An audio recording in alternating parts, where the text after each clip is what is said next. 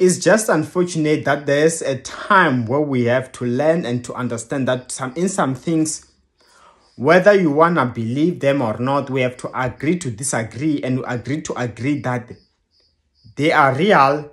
But for you not to believe that they exist, it does not mean they don't exist. Listen, there are people who suffer differently, who experience different spiritual things that if they were to explain to you, you wouldn't understand. For instance, I have seen people at churches when they are prayed for, they fall down. Myself, for one, I have never ever fallen for once. I don't know what they feel. So to me, such things like it doesn't exist. It's easy for me to say, it can be easy for me to say, nah, they're just faking. Nah, but there are people who fall. There are people who manifest.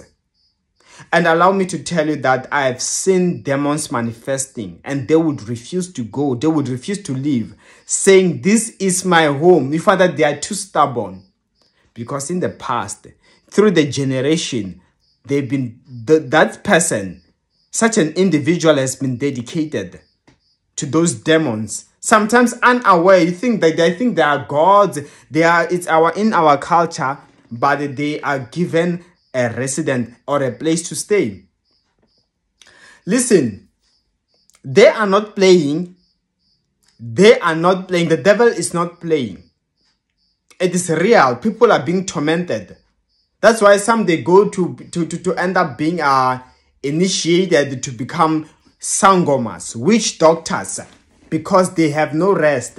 Those things, they can't give them peace.